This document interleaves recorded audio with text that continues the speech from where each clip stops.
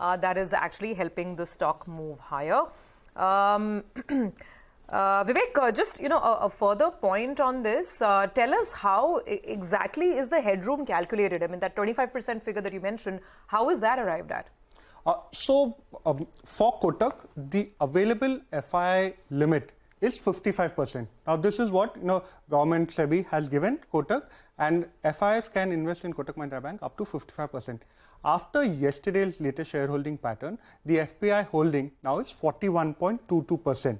So the incremental available foreign headroom has now slightly gone above the 25% mark, 25.02, which is why you're seeing, the increased excitement in the stock today, and which is why you're likely to see the MSCI inflows. Now, why is it that they're saying the MSCI inflows may come in? Because the bank has uploaded the latest shareholding pattern well in time, well prior to, where MSCI starts taking the updated shareholding into account. So now that we know that there is headroom, MSCI maybe can go ahead and increase the weight. Weight increases, more money comes in.